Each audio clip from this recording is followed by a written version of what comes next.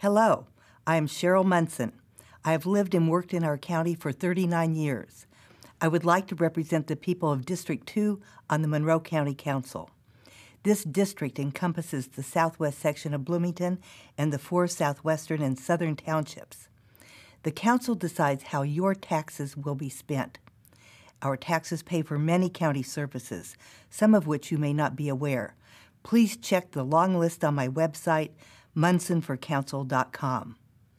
The council sets salaries, budgets, and the county tax levy to pay for these services.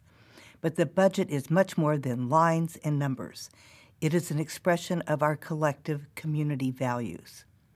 State-imposed budget caps will limit county revenues and our choices. We all must live within our budgets, whether at home or in our jobs. County government is the same.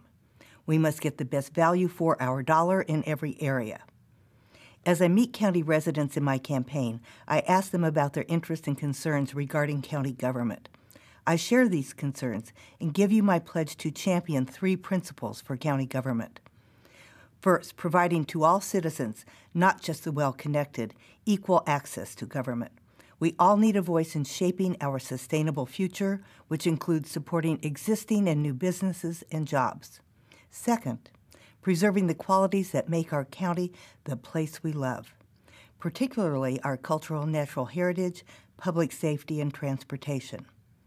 Third, enhancing services and educational programs outside the schools for our young people, such as the Youth Services Bureau, Parks and Recreation, and 4-H. Since the 1970s, I have worked professionally in every corner of this county. I know our beautiful hills and hollows and both our natural and built environments. By profession, I am an archaeologist. I work at Indiana University as a research scientist, investigating prehistoric Native American cultures and pioneer American sites in the Midwest. My professional work has given me 35 years of experience developing and managing detailed budgets, as well as advocating at the State House and in Washington for protection of heritage resources. As a rural property owner, parent, and grandparent at long last, my other work is community service. When I learned in 1973 that the MCCSC would close the school that our toddler daughter would attend, I decided not to just wring my hands. I got to know my neighbors and helped lead the push to keep Kirksville School open. Later, I helped plan for Lakeview School. For more than 20 years, I have been involved at the grassroots level, urging a different alignment for I-69, one that would avoid the very serious negative impacts this highway will bring to the people of our county, if it is built as planned. Over the years, I've worked in many important community activities, not-for-profits, schools, scouts, theater and choir, sports, and 4-H. I've worked in my township with the Community Association and the Volunteer Fire Department. My husband and I continue to grow vegetables and eggs for Bloomington's Community Kitchen and Harrodsburg's Grace Center Food Pantry. I have also served county-wide on the PTO Council, various school corporation committees, and presently on both the county's Historic Preservation Board and Plan Review Committee. Most relevant to the County Council, I was elected 4 times to the Indian Creek Township Board.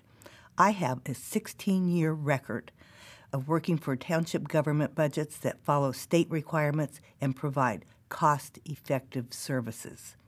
I am available to residents, share information, and I listen. On the council, I will do the same. As a county councilor, I will work to build a strong foundation for our county's future through transparency in government, team building for results, and supporting Monroe County youth, because they are our future. I offer you my experience, my knowledge, and my commitment to public service to ensure good government. I will be readily accessible via phone, email, and constituent meetings. I'm Cheryl Munson, candidate for County Council District 2. I will be honored to have your vote. Thank you.